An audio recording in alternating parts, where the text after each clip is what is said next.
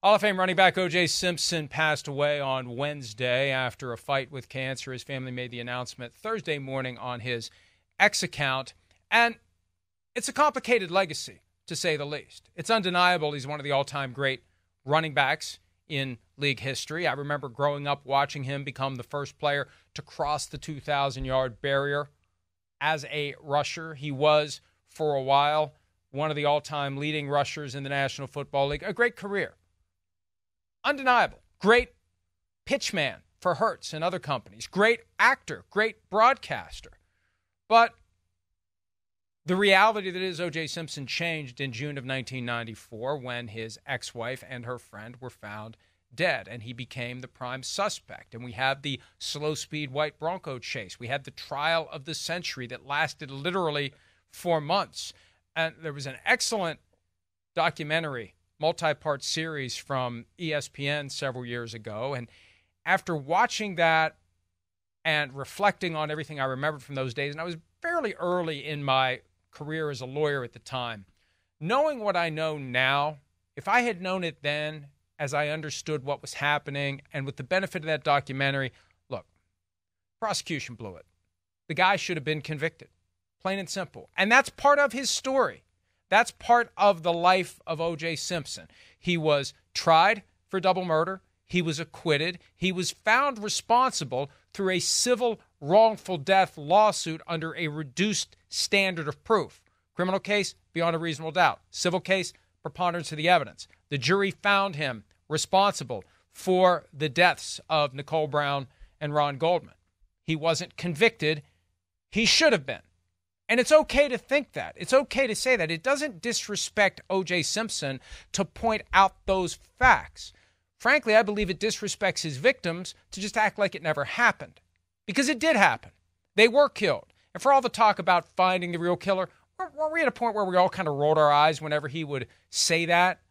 We all knew what happened. And I know there's a percentage out there that strongly believe and will always believe he was innocent. My mother, frankly, who watched every day of the trial and who died 2 weeks after the verdict came back.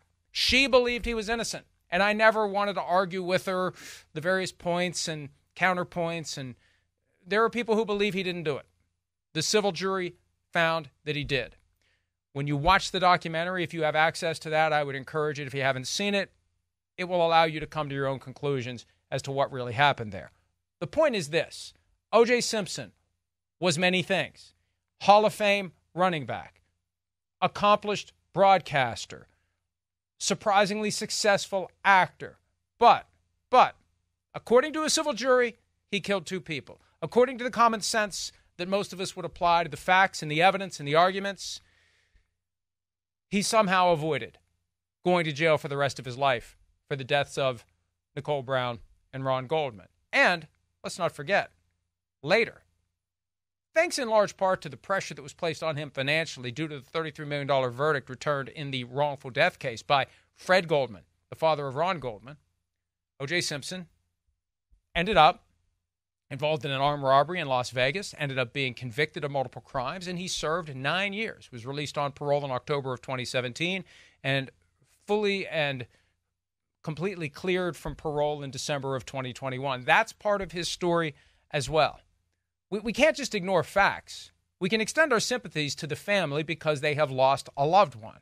And loved ones tend to find a way to process the various conflicting emotions and feelings that might come from the things that happened that you would prefer hadn't happened.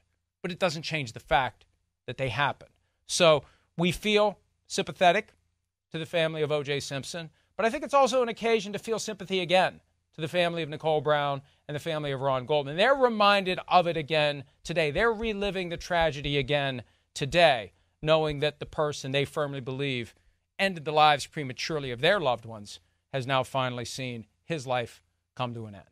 Hi, it's Mike Florio. Thanks for watching PFT on YouTube. Hit subscribe for the latest news and analysis from Pro Football Talk.